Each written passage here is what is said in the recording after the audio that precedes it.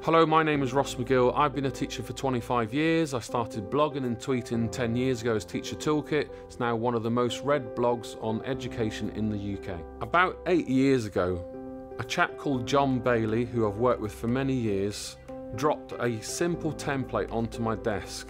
About 1 or 2 years later, after experimenting with it in my class in terms of my own planning and also working with trainee teachers, I shared a photo of this image on my social media channels, and within a matter of minutes the lesson plan started to go viral and it started to be downloaded across the world. So there was a clear need for teachers to find ideas to reduce workload.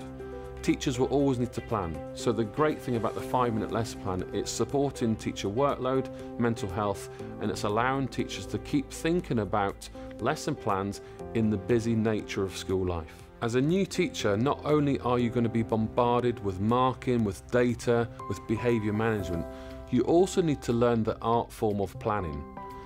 Lesson planning is not a form-filling exercise, and it's certainly not 1 or 2 pages of detail. It's a thought process.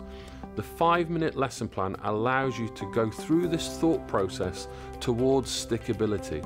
What do you want the students to learn, not do?